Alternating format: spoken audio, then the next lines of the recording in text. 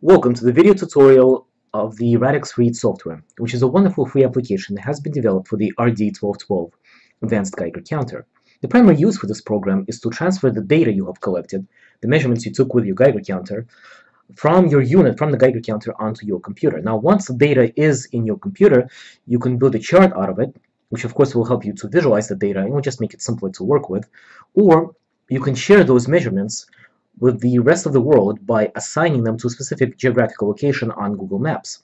Now, all of that is relatively easy to do, but the first thing you would need is to set your Geiger counter to actually record, to actually save the data you have been collecting. You do so by going into the menu, and once there, simply scroll down to Data Collection, set it to On, and then assign recording period. Now, recording period simply means how often the unit will be saving the data. It could be every minute, could be every 10 minutes, could be every 2 hours, and so on. Please keep in mind that the RD1212 can store up to 160 measurements at one time. Hence, if you would like your unit to continuously record data over the course of 3 hours, set the recording period to 1 minute. If, on the other hand, you would like the unit to operate over the course of the entire week, set the recording period to 1 hour or 30 minutes. Once that is done, and you have gone out and you collected your data, and then linked your Geiger counter to your computer via the USB cable provided, you should see Connected to PC message appear on the Geiger counter.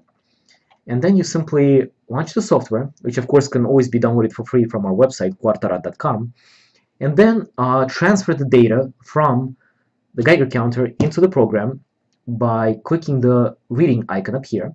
It's done. Now you can select either some of the data points, or you can select all of them by check marking this little option up here. And then I can assign the data to a specific geographical location. I can scroll in and out of the map by using the mouse scroll button. It works exactly like Google Maps would. Now I found my location. This is where the data was collected, right off the Lincoln Highway in New York. I'm going to click the pinhead icon, and I'm going to set the data point.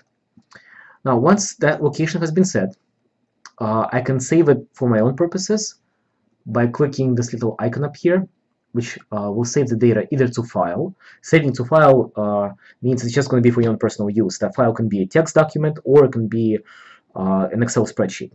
Or I can share it with everyone else who will use Radex Read software by saving it online.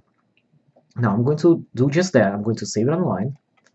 And now please keep in mind that there is no way to actually undo that once you save data online.